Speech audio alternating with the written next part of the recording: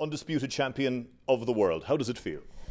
Oh, it feels great. This is what I've always dreamed of since I did turn pro. This is always the ultimate goal. So to have all those 5 belts and to make history in sport, this is what it's all about, really. This is why I sacrifice so much. This is why I train so hard, and to have it all here now, it's absolutely incredible.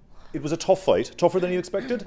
No, I wouldn't say it was tougher than I expected. I knew it was going to be a very, very tough fight, and it was exactly how I seen it. Really, it was a very close fight, but we knew that we stole some of the earlier rounds, and we knew we definitely won the fight. But Pursuing is a great champion. She's been a long reigning champion for a long time, and that's what happens when a champion is in against another champion. It's the best versus the best, and it was a genuine 50-50 fight, and we've seen that tonight. Because it was so close, lots of talk now about a rematch. Could we see one?